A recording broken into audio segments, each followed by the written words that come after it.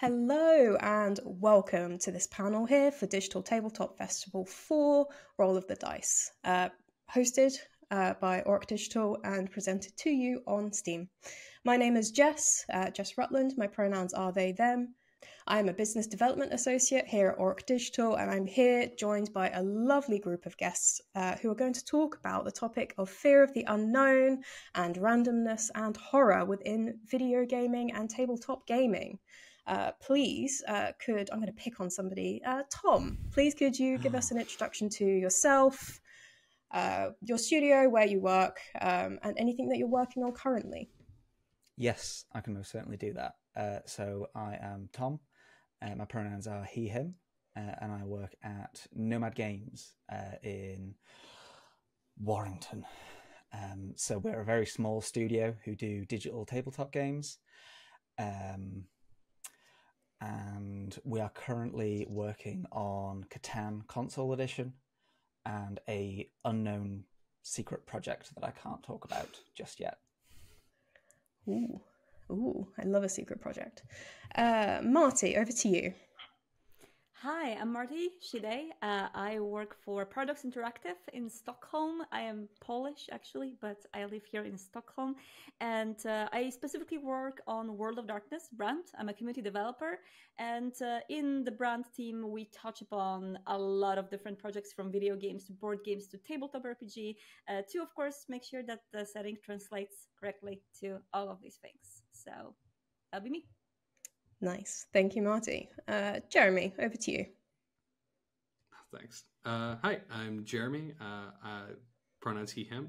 I work for Stunlock Studios as a community manager. I do a little bit of writing, and I'm just a general person between the players in the studio. And it is great to be here. Thank you. And finally, Sarah, a little intro, if you could. Hello. So yeah, I'm Sarah, also she, they. I am the senior narrative designer and writer at the Chinese Room, currently working on Vampire the Masquerade Bloodlines 2. And yeah, that's me. Awesome, thank you. So we've got an excellent band of experts, if I might say so myself, in kind of this theme of horror or horror adjacent as a genre. So when we're talking about this, we're also talking about anything that comes up as a typical trope in horror that can come across in games. They don't necessarily need to be horror themselves as video games. And what I'm interested to know is a little bit of background to me is, as well as business development, I'm also a neuroscientist. So by education and trade, I thought, well, neuroscience to business development in games, that seemed like the good pipeline to do. So when it comes to understanding the human psyche and what goes on behind, in our thinking and our brains, and what interests us and what we like to bring across in games and what we like to create as well, I find that very, very interesting to investigate. So my first question really to everyone broadly is when I say fear of the unknown, so what does that mean to you in the context of tabletop gaming, in the context of video gaming in general, or just abstractly, if you wanted to define fear or define the unknown, that's absolutely fine. If anyone feels like they've got an answer, let me know. Otherwise, I will pick on people. I was going to say the thing that immediately comes to my mind with fear of the unknown is tension.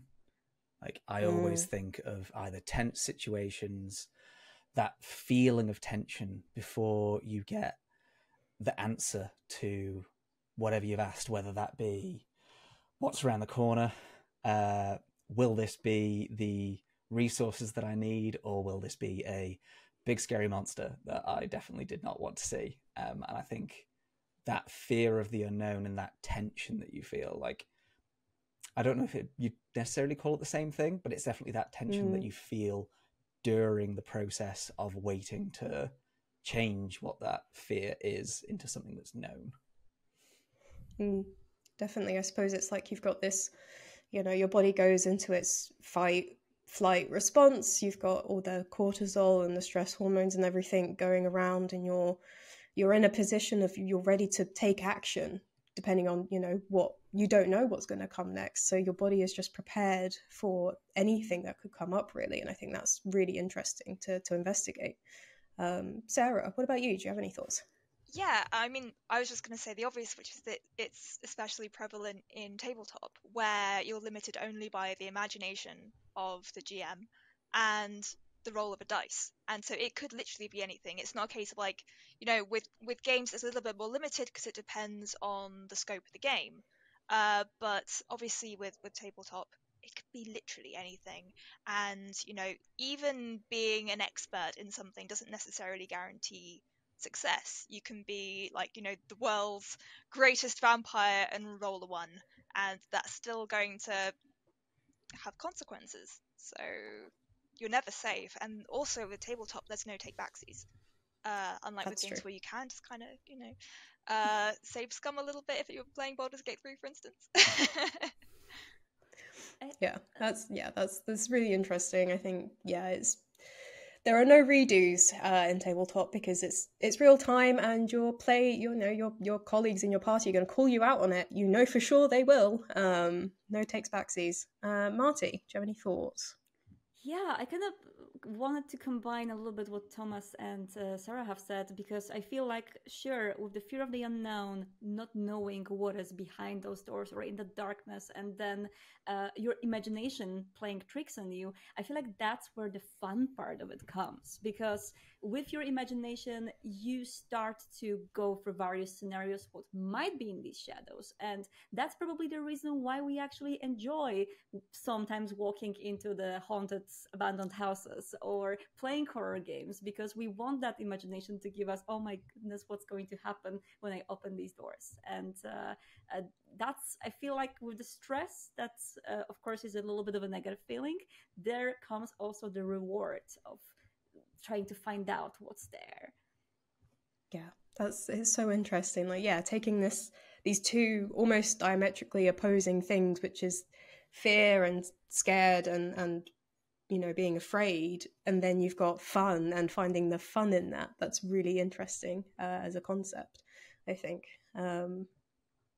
I don't know if Sarah, do you have something to add on that one? Yeah, go for it. No, please do, please. I love it. Like that just got me thinking a way that, and sorry if this is a tangent, but I'm always very curious about the reasons that I grew up loving horror in particular. And it occurs to me that art is like, it's like a zoo for emotions. And we love experiencing horror because it's like when you go and see a tiger at a zoo. And, if you saw a tiger in the wild, you'd probably be thinking, oh, I could die. But seeing one at the zoo, suddenly that terror is transformed into thrill. And that's just so interesting. And it's kind of like this idea of I can run the simulations in my head of what I would do in the situation, which is truly, it's like kitten play. It's this sort of toying around with something which might one day be a real situation in a safe environment. And so I think, especially for people who have, gone through tragedy at a young age and things like that, it's almost like a thing that you latch onto and you come entranced by, because it's like, okay, I've been taught by life that I need to know how to deal with these kinds of situations, so I'm going to put myself into this zoo of safe horror and learn how to cope with it. And it just, I don't know, it's a bit of a tangent, but I just find that so interesting. And like games and tabletop especially are just such exciting ways to actually explore that, because when you do it in film, it's not the same, because you're not the one doing it, you're watching someone else. In games, you're the one doing the kitten play, you're the one in the zoo. I just think that's really cool. Yeah, definitely. Jeremy, what about you? I feel like I'm really glad Sarah brought that up, because that's sort of what I've been thinking of this whole time. Is Tom got me really thinking about like that moment of tension, right? And like, why is that moment so tense? And it's because of like, and I hope I'm not projecting too hard here, but it's like that moment where you're totally lacking control. Because like, if you know what's behind the door, you can prepare for it. But if you don't know what's behind the door, you've totally lost control of the situation. You're just waiting for that little tidbit of information that you can grab onto and like do something with. And that's that tension. But tabletop role play and stuff, and even lots of other things people engage in, like horror in general, movies and things like that, is a way to sort of safely let go of control and let yourself go into those moments and safely think like, okay, what would I do if I only had like a split second to understand what was going on before I had to react to it? How do I let go of control of the moment and then like embrace the thrill? And I think ways to explore that through tabletop are really interesting to me. Wow. I mean, this is getting my little neuroscientist brain whirring right now, because I'm really just considering like all these aspects of the human psyche that makes us want to like, yeah, I mean, this feeling of lacking control and wanting a safe space, and then also wanting to finding kind of fun and empowerment in these safe spaces to be able to explore the things that concern us or upset us or that we're afraid of. It's all very, very interesting, and it actually quite leads on quite nicely to my next point, which is I'm just curious to know, in everyone's perspective, what do you think is more scary? A world full of random chaos, so you never know what's going to happen next, there's no way to control or predict it, or a completely deterministic world where you lose that kind of aspect of free choice, or you know what's going to happen next? What feels to you more scary? I don't know if anyone wants to start. I'm probably going to go with Marty this time. Do you want to give us some thoughts?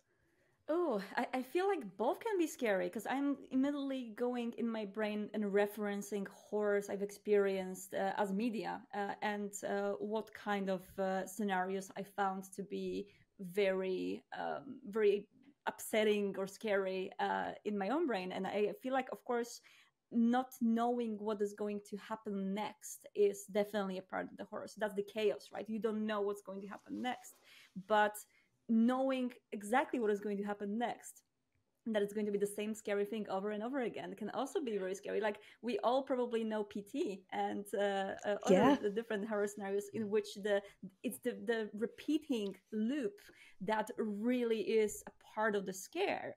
So I feel like not only both of them can be very scary, but also, like, I feel like in some horror scenarios they actually come after the other.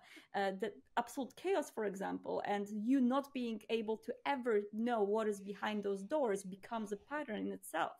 So it's hard for me to choose one. I feel like they're interconnected.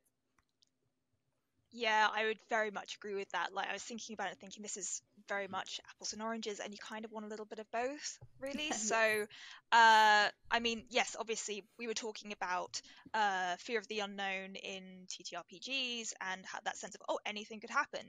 But, you know, if you delve into philosophy and this idea of, like, you know, predestination, that's terrifying as well. Like, you know, one thing that I've thought about in the past. Okay, so this is a bit of a tangent and very, very silly. I've got a couple of friends who are really interested in astrology, for instance, and I was like, they said, "Oh, Sarah, what's your star sign?" I said, "Oh, I think I'm a Gemini," and they were like, "Oh, okay," and I was like, "What? You know, like." What's wrong with being a Gemini? And my friend who's South African said that there's a particular saying in South Africa which is sometimes a gem, always a nigh. And nigh is not a flattering word. I will let you look up what it means, because it will get deleted from the recording. But it actually really messed with me a little bit, because I ended up sort of thinking, like, you know, I don't believe in astrology, but if I did, like, if I was wrong about that, there's this sense that because I was born in this particular month, I am predestined to be a knight. And it got me quite upset, thinking, like, does it mean that no matter what I do, I will always be this thing? And if anything, more than the fact that I don't just generally, you know, don't believe astrology to be a thing, I'm also like, well, I don't want it to be a thing now, you know? But anyway, that was a tangent. I had actually relevant things to say. So, for example, yes, we were talking about how the fear of the unknown is terrifying, but with predestination, it's... Let me think about this. So, for example, when I was a kid, I overexposed myself to horror films at a really, really young age. So not much scares me now, which is, something which is a source of disappointment. And it was really delightful and exciting for me to find that the same thing didn't really translate to games.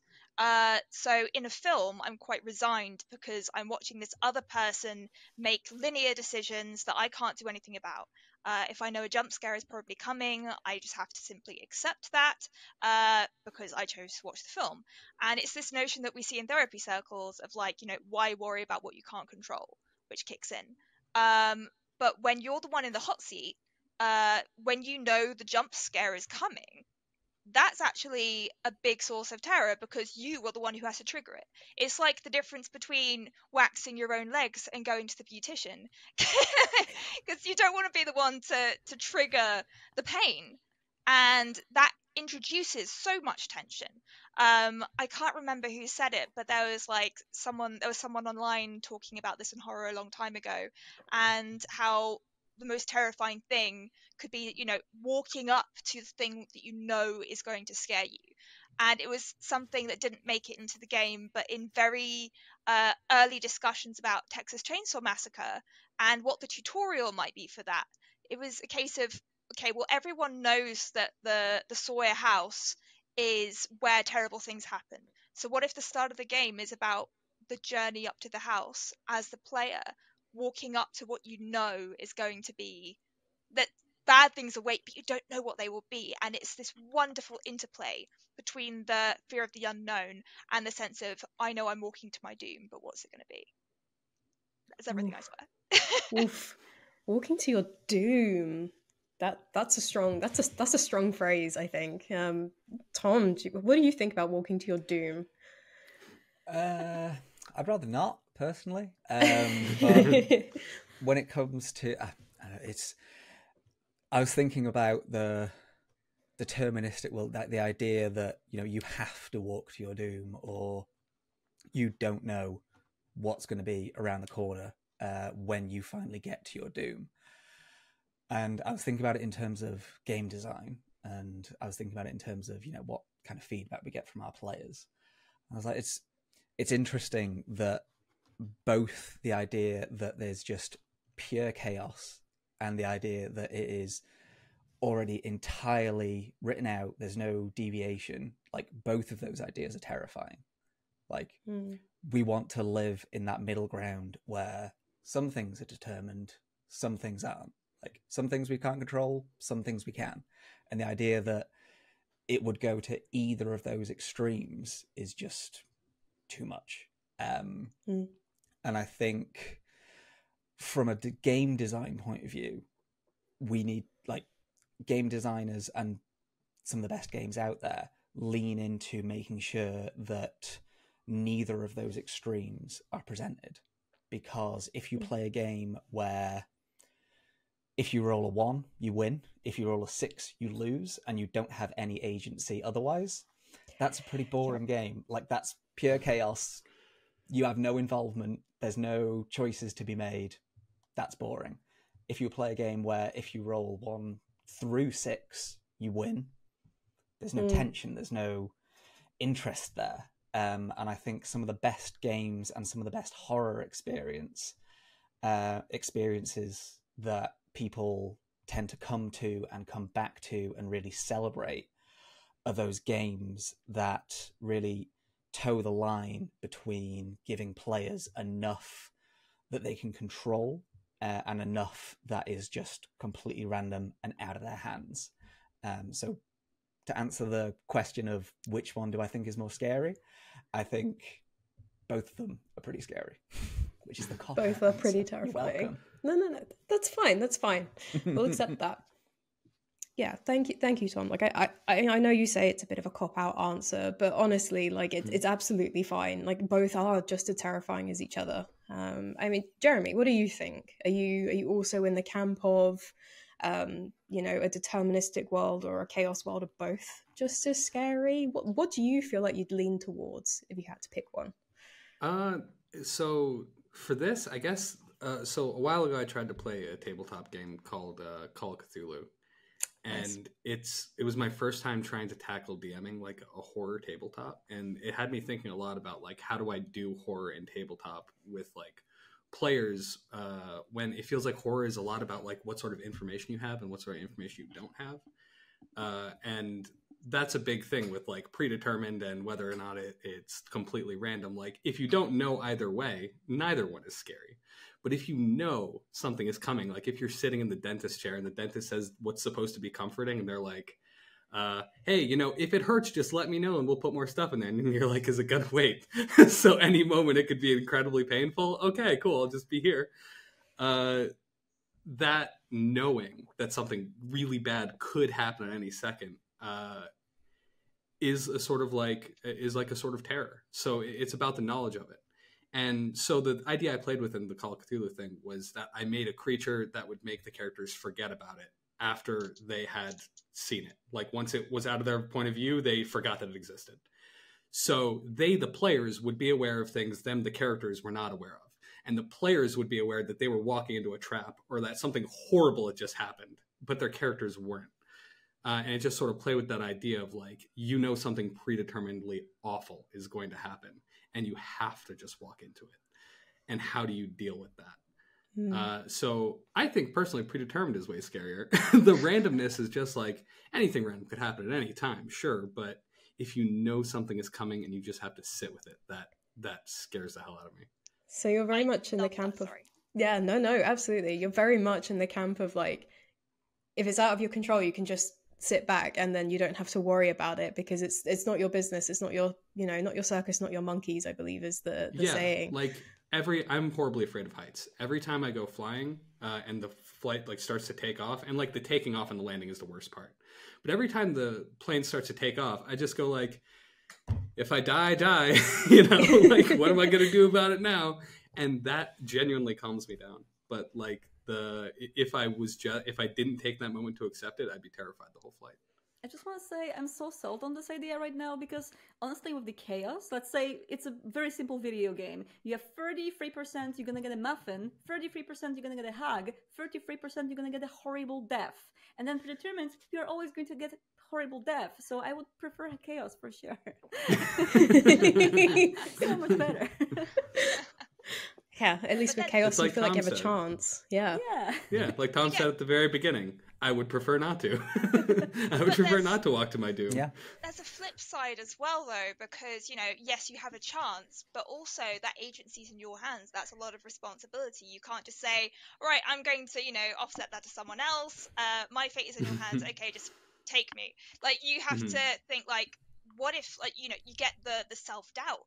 What if I'm not good enough? Like, what if I can't do this? What if there was a possibility to save myself, but because I'm a dumbass, like, I couldn't do it? So I don't know if that counts as swearing.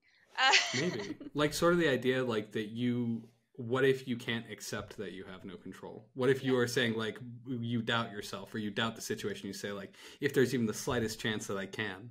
Yeah. And that, like, almost like the hope turns against you. Yeah. Like, the fact that you have hope is horrible. Exactly. It's kind of like when you have those dreams that you're really weak and it feels like, you know, you're trying to defend yourself, but it feels like punching underwater. And it's a situation where in the dream you're like, I should be able to deal with this. Like, you know, this is silly, but I went to Australia when I was 15 and I kept running through simulations of what I would do if a shark came to me. I was like, right, I'm going to punch it. I'm going to jump on its back. I'm going to ride that shark. I'm going to like hook my like fingers around its mouth and like reins and just like ride it to shore. Pretty sure it wouldn't work out like that. And, you know, it's that idea that we always tell ourselves like, oh, I can deal with that. But then what if you can't? And it's terrifying. I'd almost rather resign myself to my fate. And like you were saying, Jeremy, you know, on the plane, because I get the same thing. And I just came back from Iceland and, you know, our flight actually got cancelled in the end, but we were sat on the plane and there was a storm going on outside and the plane hadn't taken off, but there was like turbulence while we were still on the ground. We were getting rocked around by the wind, like still on the ground. And I was thinking, this is how I die. But there's nothing I can do. So, you know, Jesus, take the wheel, you know. No.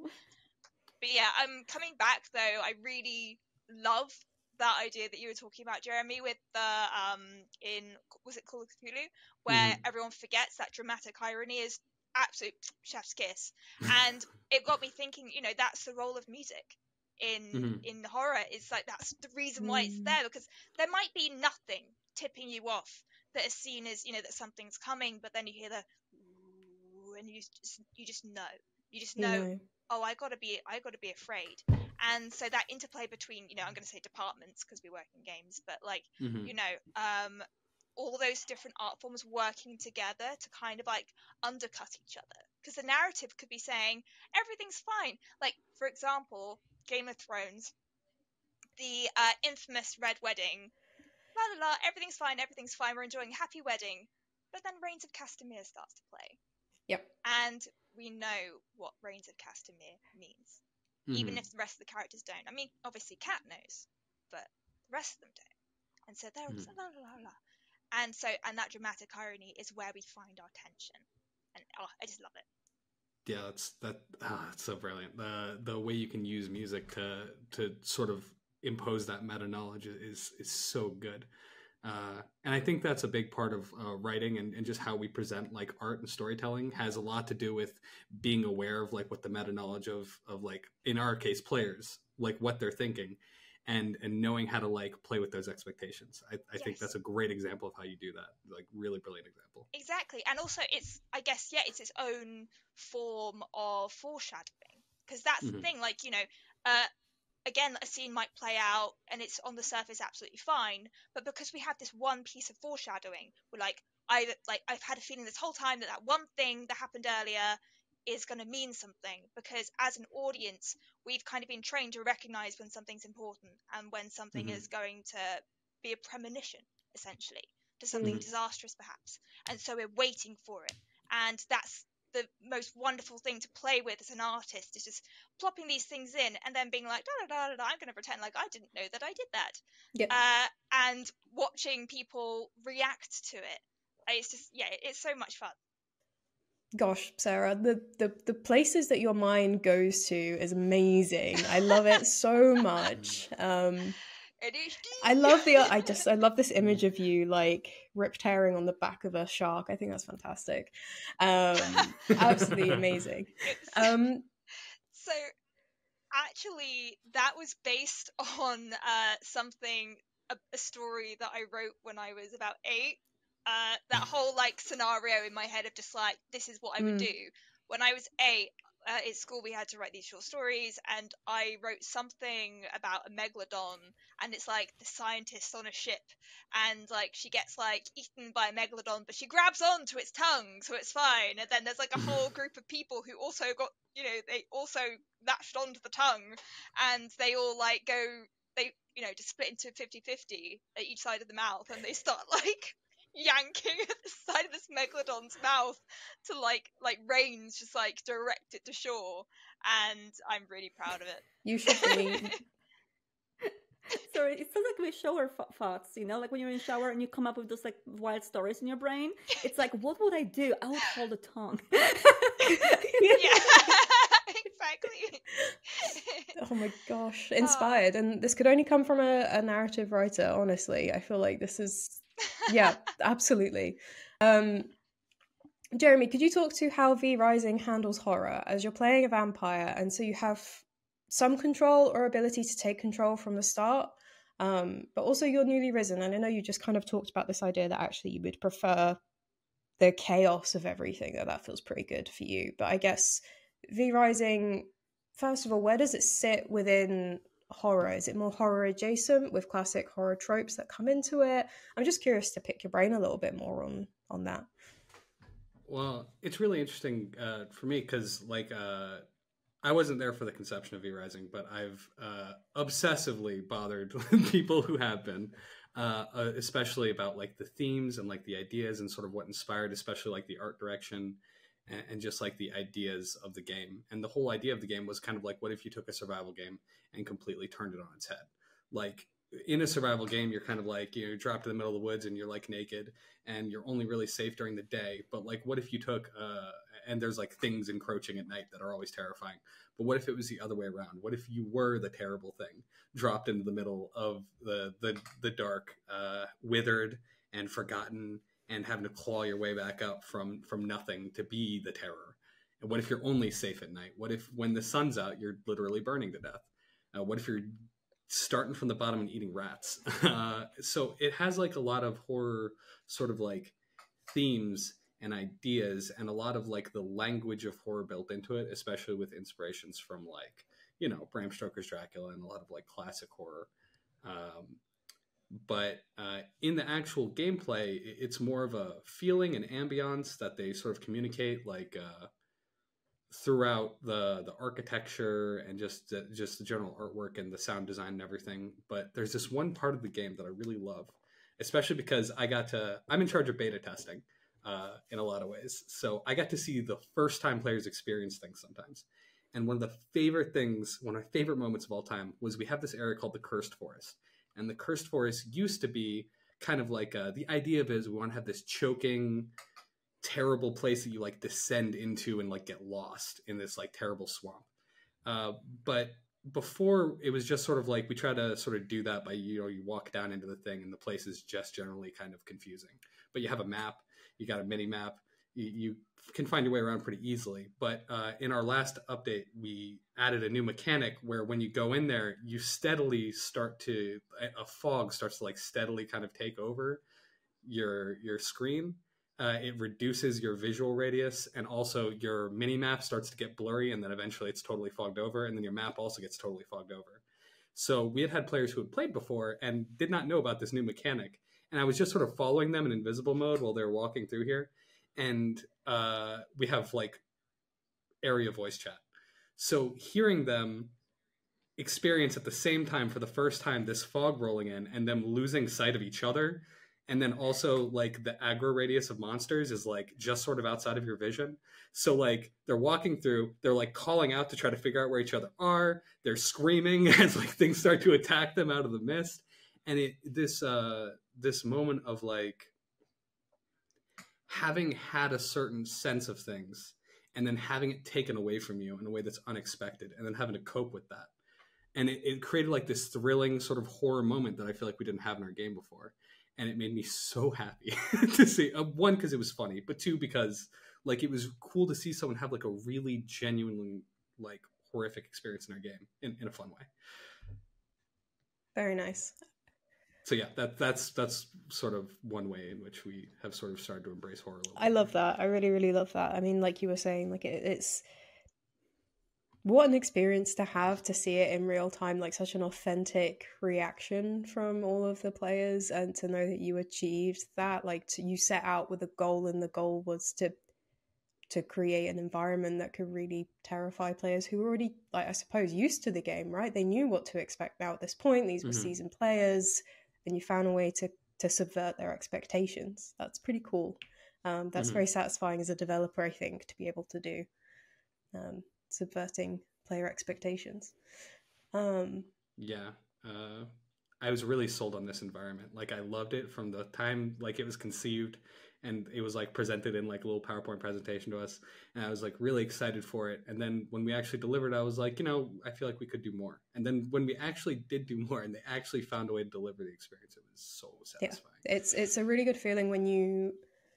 So just for a little bit of context to players back at home, anyone who hasn't been part of game dev before, often we can have these stretch goals or these like this wish list of all the things we would love to be able to bring to a video game or a tabletop game, but realistically, because of budget or anything like that, we can't achieve those most of the time. But on those occasions when we can take like a could or something from the wish list and we can implement it, it's the most satisfying thing to be able to do, and it's a great feeling as developers. So I'm glad you had that kind of similar feeling and that opportunity there, Jeremy. That's really cool. I'm excited to play through that area actually. I've dabbled in a bit of V-Rising in the past, so I'm excited to come to it. It gets weird later. So ready. Marty, just swinging over to you a little bit. So World of Darkness. You're here for World of Darkness. It is a very, very well-beloved IP, fondly referred to by the community as goth punk. When I was doing a little bit of research, I think there's a lot of goth punk-esque elements, and it made me start to think about the gothic and horror and how those two can be entwined and how they can have like different kind of elements of each other and show up in each other as genres. So I just kind of wanted to talk to you about like what role does goth as an archetypal horror trope play in your games, especially because I know we're talking here like 8+ different tabletop RPGs at this point. But yeah, so goth, what does goth mean to you within this? Thank you for adding that. What does goth mean to you personally? Because I think goth means different things to different people, and there might be some arguments. For some people, it is more connected to the style of music, for example, or to fashion, or to subculture that they participated in actively, or to again tropes in media. For me, I was introduced to this term originally when I was, and that's very much related to my current work actually, which is kind of funny. When I was 12, 13, I was a very young teenager, and I liked things dark. And I started dressing in black, and I was 14 when my brother, I have an older brother who brought me a copy of Vampire the Masquerade Bloodlines. That's how I was introduced to the whole setting, and it found me in the perfect time. I was probably a little bit too young for it, but it didn't really matter. Actually, it was a part of the charm. It was a part of this discovering the secret world full of fascinating things that I was both scared of and fascinated in. And coming from a very small town, as when I was younger, I explored this whole town. I thought I knew it perfectly, and it became very, very boring very quickly and very small, very containing. So rediscovering some paths and trying to imagine that there is something more in these shadows, that maybe in this building a vampire could live. It looks a little bit like that, and kind of discovering this world together while discovering my whole neighborhood and my surroundings yet again, by trying to come up with the stories of how World of Darkness would look like if it was in my town.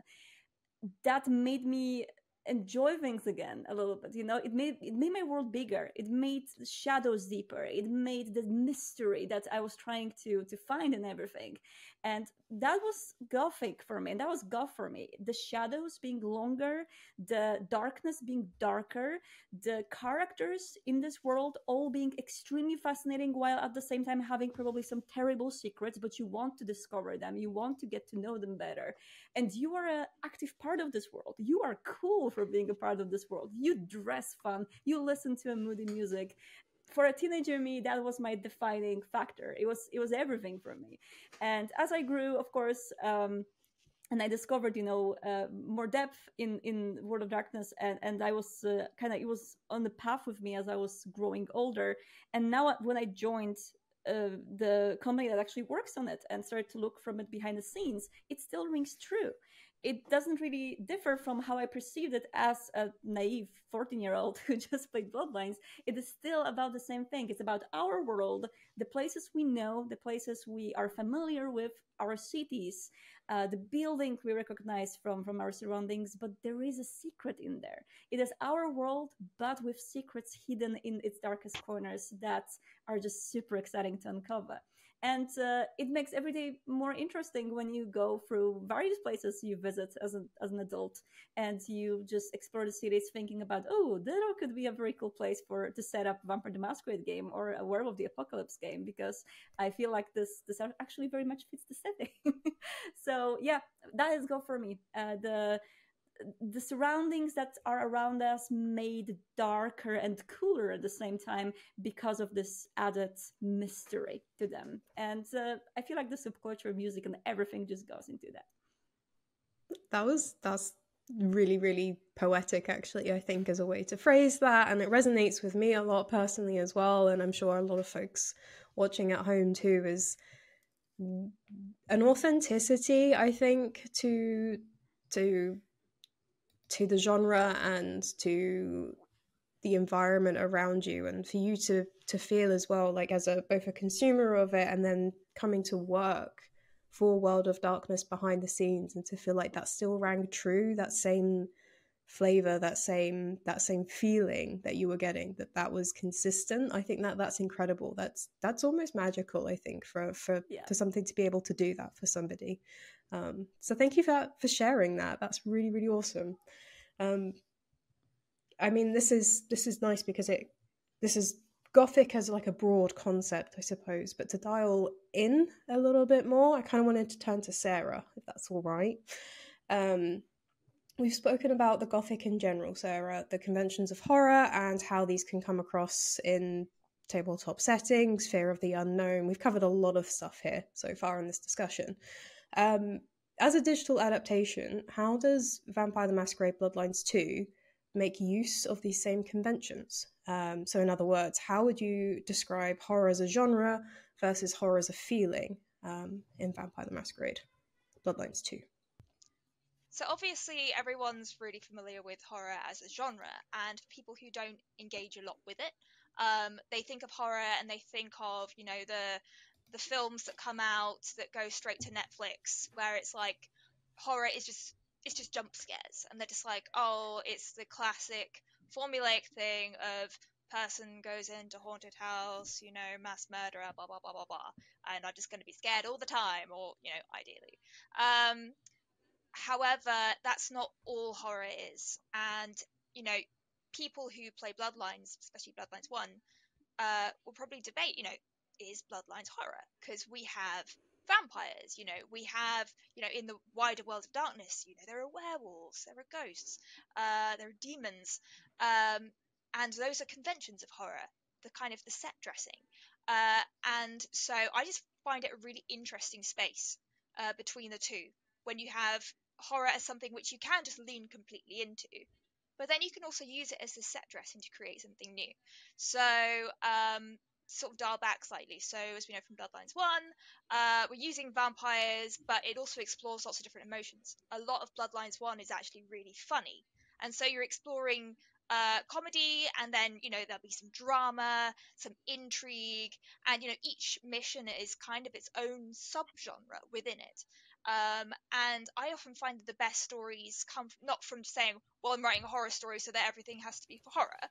It's about having this sort of material genre, and then the story within it could be a different genre, and that actually creates a new thing. It kind of augments it. So everything has the kind of tone and vibe of the outer genre, but then the inner genre brings its own emotions to the table, which augment with the outer genre. So, for example, using a different example from Bloodlines, The Haunting of Hill House. Actually, no, The Haunting of Blind Manor, which I absolutely adore. You know, it's in the script itself. It says this isn't a horror story. This is, you know, a tragedy. It's a romantic tragedy with all the gothic, you know, setting that give it its own vibe. It's like, you know, when you take a photo and then put an Instagram filter on it, and you can make it feel really warm or really cold or really grainy, and that changes the fundamental thing, and you get this combination creates something completely new, like sweet and salty popcorn.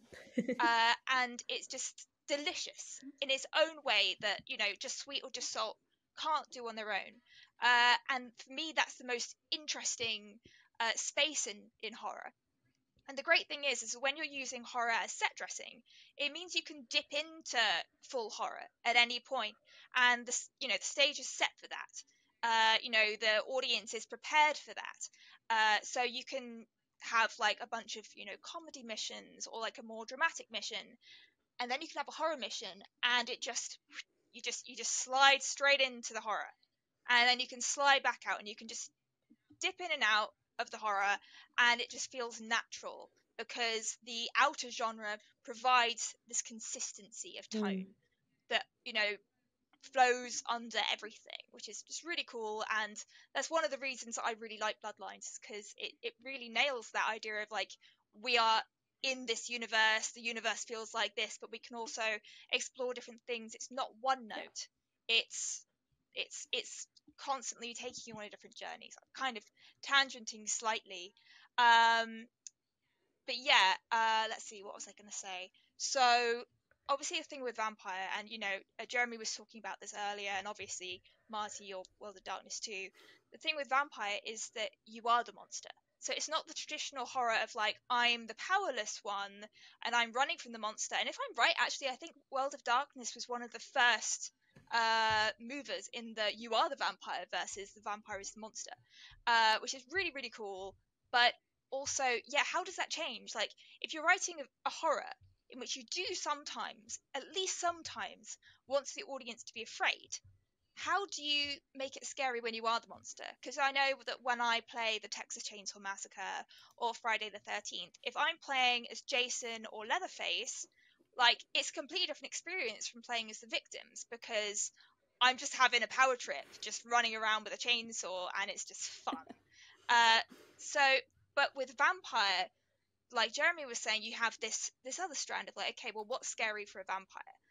And obviously there are notions of like, it's like Maslow's hierarchy of needs, right? You got your physiological right at the bottom, and a vampire has these very strong physiological needs of, I can't be exposed to sunlight, for example. Like, I have to feed. And, that brings with it its own tension on that physiological level. But as we climb the pyramid, there are also these other sources of different kinds of fear. And again, someone who is not familiar with horror might look at horror and say, oh, the scares are just, they're jump scares, whatever, that's cheap. And they're right, it is cheap, because someone who's more of a horror aficionado will say, actually, I'm interested in the horror that comes from knowing that you're going to have to watch everyone you love die. And if you don't want to, you're going to have to turn them into a monster. And if you want to survive, you're going to have to be a monster. You're going to have to breach people's consent by feeding on them. And that is monstrous. And, obviously in a video game, there's this whole thing of, it's not real, it's fun, it's fun to be mean to the NPCs. But, like, sometimes, depending on who you are. But, what was I going to say? Yeah, it's just something really interesting to dig into, like the fear of ennui, the fear of, what if eternity becomes really boring? What if, another thing that comes with it is, in Vampire especially, knowing that you're never going to be able to feel the things that you felt, the way you felt them when you were human. There's, yes, you can still experience things like, lust, and maybe there's a kind of love in there somewhere, but everything's twisted because everyone is a monster. And, humanity has been sacrificed here, and you have to sacrifice humanity kind of every time you feed. And so what does that turn you into? Like, is someone like that still capable of love? Are you still capable of trust? What must it be like to go through eternity knowing that no one is really trustworthy and you can never really get truly close to anyone? I really feel like I'm going through like a therapy session here or something, Sarah. Like, no, but this is all really great stuff, because it's really digging down into this idea of a set dressing, and it really strikes me how versatile horror can be, actually. Being able to find the humor and the drama and the romance and the fun and the fear and the terror. It's actually one of the most versatile kind of tropes that we have within our arsenal, within media, within gaming, that kind of thing. And I think that's fantastic. Gosh, I mean, the places that your mind goes to, Sarah, are absolutely fantastic. I'm always in awe. I mean, Tom, would you be able to speak to horror as a trope in Fury of Dracula? Because I'm just aware that, we've been talking about a lot of this, like, fear of the unknown, and about different genres and the versatility of horror as well so far in the panel, which I think is a really interesting point, in that horror, especially when using horror tropes, it opens up this whole narrative for humor and fun and drama and romance, as well as the things that are typically scary. So I suppose for you, Tom, would you be able to speak about horror as a trope in Fury of Dracula at all, or any of your other titles? Yeah, absolutely. I think the most interesting thing that I can probably launch straight into with Fury of Dracula, which is the thing most worth talking about, is the fact that because Fury of Dracula is a 1v4 board game, and one of the people playing plays as Dracula, you have a very interesting dynamic where you, instead of having a bunch of players who are going against a horror GM, you have someone who has a very strict set of rules as playing as Dracula, but can set up the tension. They can set up what they are going to experience during the game. And that cat and mouse gameplay that you experience during Fury of Dracula really leans into that horror and that tension that we've talked about in the panel so far. And I think having the movements of Dracula be hidden and having it be a 1v4 situation, as someone that's played as both the Hunters and Dracula, it's a very cool experience when you get to play as Dracula, because you're sitting there watching four people who have no real idea where you are. They have little clues, they might have theories about where you are, but they don't know exactly where you are. And you get to see how that fear of the unknown really comes into play when you have limited information. So you're sitting there saying, they know I could be in one of three possible locations, or at least that's what they think they know. And being able to witness that fear of the unknown properly play out during a game is something I think is really unique to Fury of Dracula. I know obviously you can have that within tabletop games, but I think the actual versus component, like you're actually trying to take down Dracula or you're trying to evade the Hunters, means it has a really unique spin to it that I think Fury of Dracula brings. Very nice. I really like that, and it links really nicely as well to what the other panelists were talking about earlier, which is that almost power trip that you can have. Like you were saying, how fun it is to play as Dracula, and the other players don't know what you're getting up to. Like you and what we were speaking about earlier with predeterminism and like knowing what's going to happen next and what's actually the scarier thing to happen. It's when you have that kind of control, when you are Dracula, you can lead the direction a little bit more in the game, I suppose, because the players don't know what's going to happen, whereas you do, which is interesting. I know I'm personally a fan of games like that.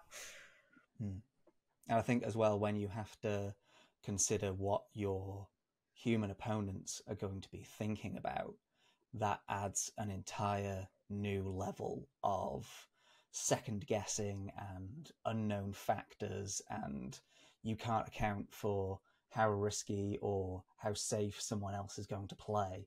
And I think a lot of horror comes from trying to understand someone else's thoughts, which is a whole absolutely terrifying thing to try and do, especially when you're fighting against someone on a board game. Yeah, definitely. It reminds me a lot as well of another board game, which is Betrayal, House on the Hill. I'm sure you've heard of that one. A lot of folks probably have at this point, but I love it when, without going into too much detail, you are all working together in this haunted house and you're exploring it, and then all of a sudden one of you becomes a traitor and you don't know what their next move is, and the traitor doesn't know what everyone else's next move are.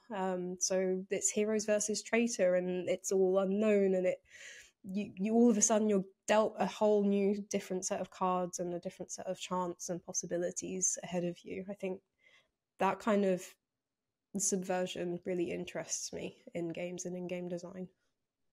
Yeah, for sure. It's a very interesting space to play in, for sure.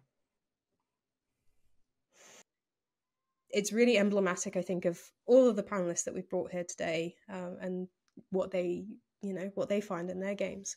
I'm just trying to like bring this to a little bit of a close now, and I like to do a little quick lightning round for everyone just before we finish off, which is, do you have any horror games that you've played personally that you would like to mention? Lightning round, you got a minute each.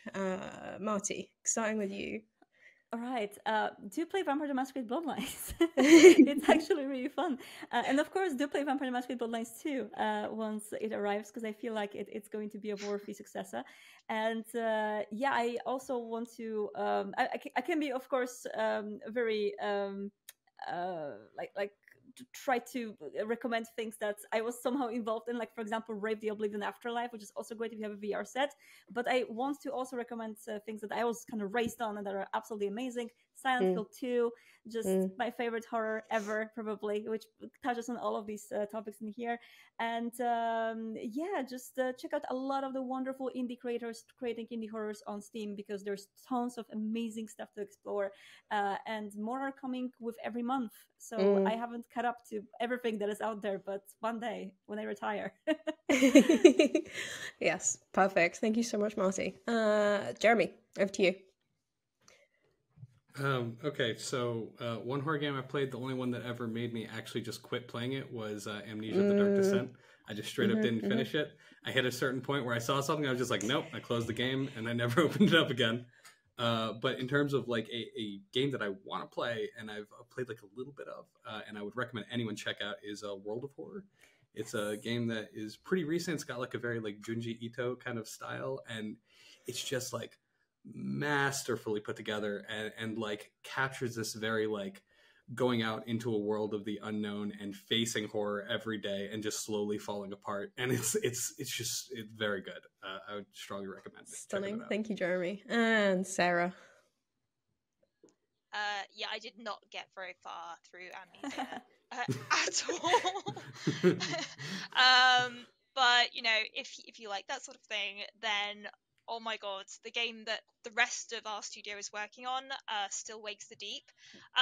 Yeah, I won't be able to finish that either, based on what I played of that. It's going to be a similar story to Amnesia, so if you like that sort of thing, then have fun.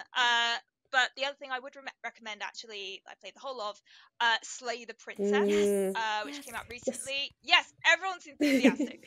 It's so good, and you know, again, if you were to say like, oh, but I'm talking about, you know, amnesia type horror, then yes, it's not that. It's horror in the sense that we've been talking about, of like, what are the different kinds of horror, and actually, you know, that whole idea of predestination, because you're in this loop and you know that the world ends if you don't do X thing, and you also know you're very likely to get killed every single time. Yeah. It's, you know, you have that walking up to the cabin where you know the princess is, and it's, yeah, if you want to experience the different kinds of horror in the like the more acquired subtle tastes, if you want a tasting menu for horror, then yeah, Slay the Princess, great game. Stunning. What about you, Tom? If you could pick some horror games, what would you, quickly, you know, times of the essence, what are your picks that you'd like to mention? I've got to mention my all-time favourite, Resident Evil 4. I think it's got such an amazing balance between the camp that you get in a lot of horror, the action that you get in a lot of horror, and then the straight up horror that you get in a lot of horror. Like, that's a game that is full of moments of tension and knows exactly when to take you on a massive high, knows when to give you time to relax. It knows it's just paced like no other game I've ever played, and I can play it over and over and over again and still be absolutely blown away by how well it's designed. So I'm sure you were delighted when they did the remake of it, sorry. You must have been very, very happy. Oh yes. I've been waiting for that for a very long time. Day one purchase, it's got to happen. Oh yeah. Thank you all so much. I'd be remiss, of course, not to mention our beautiful, lovely titles, none of which could really be horror, but I will probably say, please go play Warhammer 40,000 Boltgun. It's very gory, very retro, beautiful boomer shooter. Please check that out. If you just want to rip and tear for the Emperor, just go for it.